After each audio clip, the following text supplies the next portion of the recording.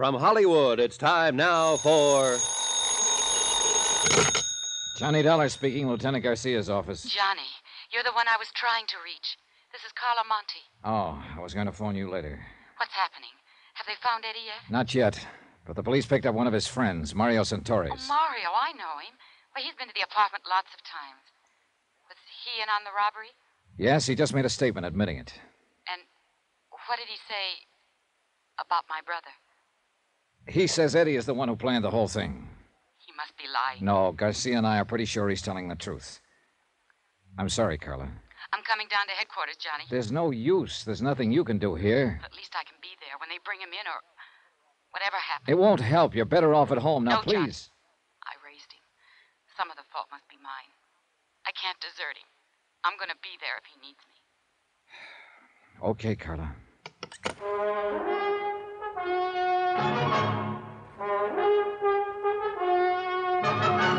Tonight and every weekday night, Bob Bailey in the transcribed adventures of the man with the action-packed expense account, America's fabulous freelance insurance investigator. Yours truly, Johnny Dollar.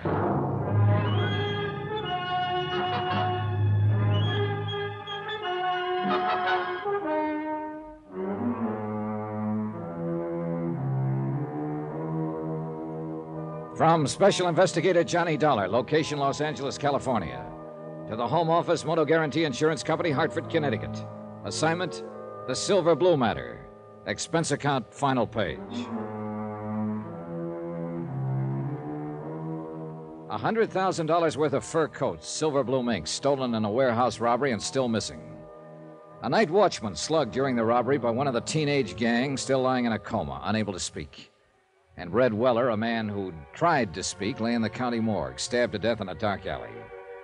But now one of the gang had been arrested, a 17-year-old named Mario Santorres, and he'd finally talked. Sitting in Garcia's office, I read Mario's statement through for the second time. Well, what do you think, Johnny? I think the kid was telling the truth. Eddie Monte scraped up enough money to buy that second-hand panel truck and then talked the other kids into knocking over the warehouse. That ties in with what Eddie's sister said, that he'd kept the truck a secret, hadn't told her about it. And also the fact that Eddie seems to be a born leader type. They even mentioned it in one of his former records of arrest. Yeah, I think we can buy it that Eddie Monte is the leader of the gang. Yeah. All right, they picked their night. They cased the place from Red Weller's lunchroom across the street. And as soon as the prowl car passed, they made their move. They got the watchman, Albert Crisman, to open the door by showing him a fake telegram through the window. That's another thing that checks out Mario's story, Johnny. Mario claims he's the one who showed the telegram. That's right. Crisman kept saying kid with a mark on his arm, and Mario's got a bad scar on his left wrist. That's what I mean. It checks out. Mario didn't know what Crisman had told us. All right, so they got inside, and then, according to Mario's version, it was Eddie Monte who slugged the watchman. Probably true. Then they jumped the other watchman in the dark and started hauling out the furs, loading them into the truck of Eddie's. They knew they had 45 minutes before the prowl car came back through. By that time, they'd finished and split up, Eddie driving the truck away alone and the others disappearing on foot. Yeah, I think that's about the size of it. And I think Mario's telling the truth when he says neither he nor any of the others know where Eddie planned to hide out the truck. And Red Weller, according to Mario, was murdered by another gang member. What was his name? Chuy Morel. Yeah. Well, if that's true, Eddie Monte is at least clean on the murder charge. If it's true. All you can tag him on is robbery and assault on that watchman. I'm kind of glad of it, Johnny. I feel sorry for that sister of his. So do I.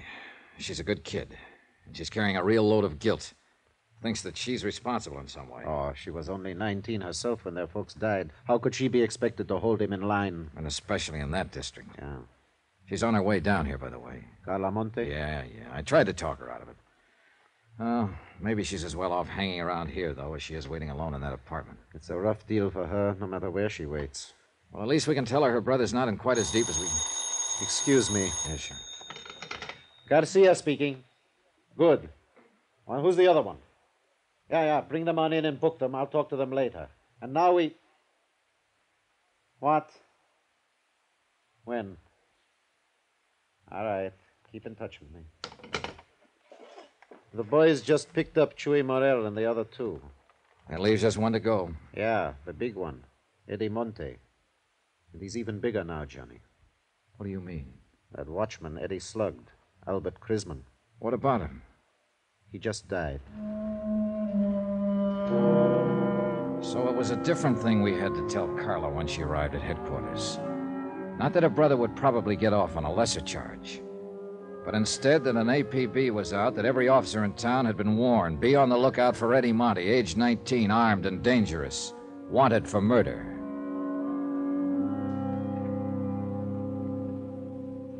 Expense account item 15, $12.50, rent on a hired car. One of Garcia's boys was certain that the background appearing in the photograph of Eddie's truck was somewhere in his district, but he couldn't tag the exact spot. So I decided to cruise that area street by street. Carla Monty, Eddie's sister, went along with me.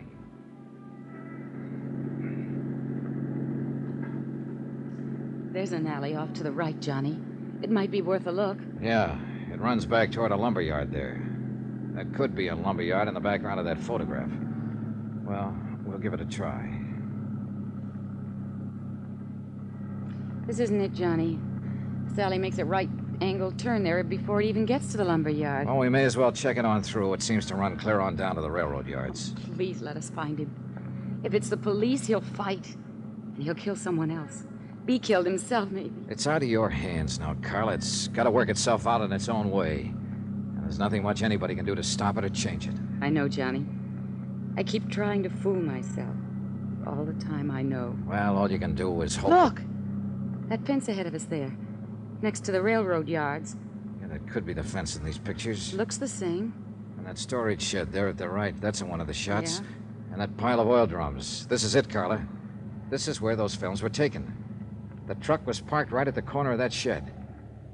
Well, it looks as though that off chance paid off. I'm scared, Johnny. Now that it's so close, I'm scared. Don't be. By off chance, I meant just finding the place. He may not have come back here since the day those pictures were taken. You don't believe that, and you know it. Look, Carla, that house back at the corner has a phone. There's a wire running in from the pole. Go back there and use it to call Lieutenant Garcia. Give him the location and tell him to hit the radio and have this whole area blocked off. Got it? Yes. Tell him to cover the railroad yard, too. Sew up this whole section tight. And tell him to make it fast. Johnny. Yeah. Eddie may be watching us from around here somewhere right this minute. I waited until she'd gone. Then I got out of the car and walked toward the shed and the sagging wooden fence that bordered the railroad yards. It was nearly dark now. The high floodlights had been turned on above the crisscross network of gleaming steel tracks. Shadows play tricks at such a time of evening, and I got sudden movements now and then from the corner of my eyes, but, well, yet nothing really moved. And the only sound was the sound of my own footsteps.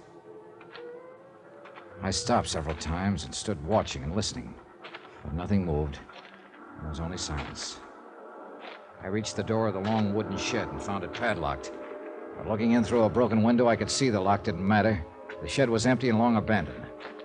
Between it and the fence was a drive leading toward the rear. And behind the shed, in a loading area, I found Eddie's truck. And in the back of it was $100,000 worth of furs. All right, Dollar. Get your hands up. Eddie, you're in a rut. That's the first thing you said to me the last time we met.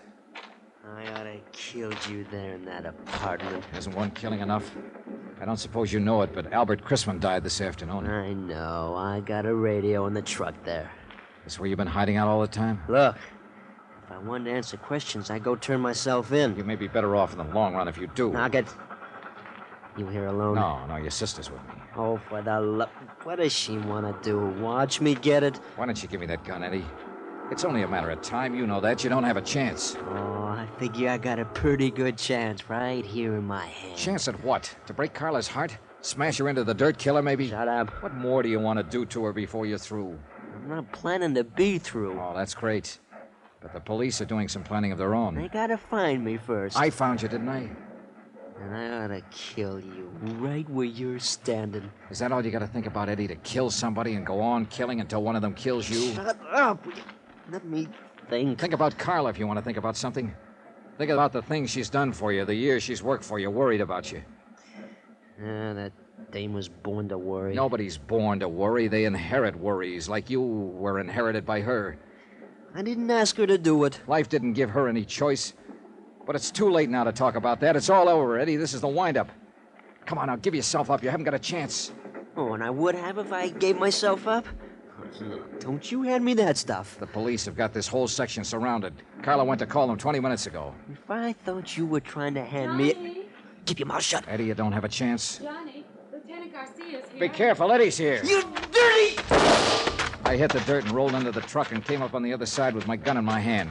I could hear Eddie running away, but I couldn't tell where he was. Johnny, are you all right? Yeah, I'm all right. Eddie went over the fence into the yards. Where are you? Here, the corner of the shed. Come on, let's go after him. We can't get through. I've got men working this way from the other side. Where's Carla? Back there somewhere. Come on, we can get through the fence here. Carla, stay where you are. Don't follow us. There he goes, Johnny, behind that line of freight cars. All right, come on. He can't get too far that way. There's a train coming. There he goes! He's going to try to beat it. The crazy Eddie! Santa Madre!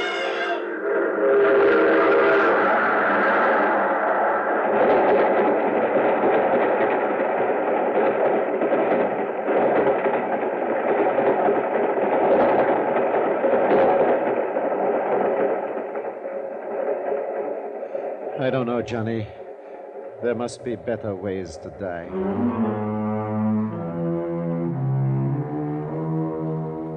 Expense account item 16, $300.60. Hotel and miscellaneous in Los Angeles and transportation back to Hartford.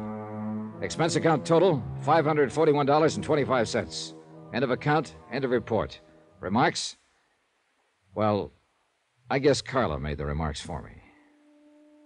I don't know, Johnny. Those 80 fur coats, they'll go back into stock now. And they'll be sold to women who'll wear them to parties and dances and nightclubs. And they'll be happy in them. And they'll never know about Eddie or about me or what happened here tonight. Yours truly, Johnny Dollar.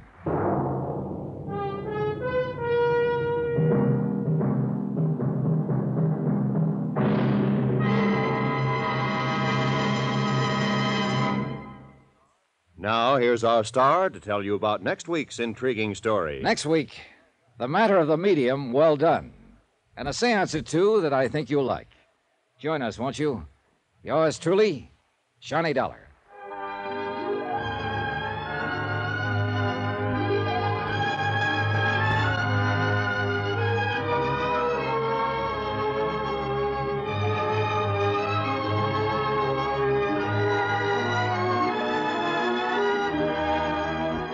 Yours truly, Johnny Dollar, starring Bob Bailey, is transcribed in Hollywood. Written by Les Crutchfield, it is produced and directed by Jack Johnstone. Heard in this week's cast were Lucille Meredith, Edgar Barrier, Victor Perrin, Jack Crucian, Tommy Cook, and Richard Crenna. Musical supervision by Amerigo Marino. Be sure to join us on Monday night, same time and station, for another exciting story of yours truly, Johnny Dollar. Roy Rowan speaking.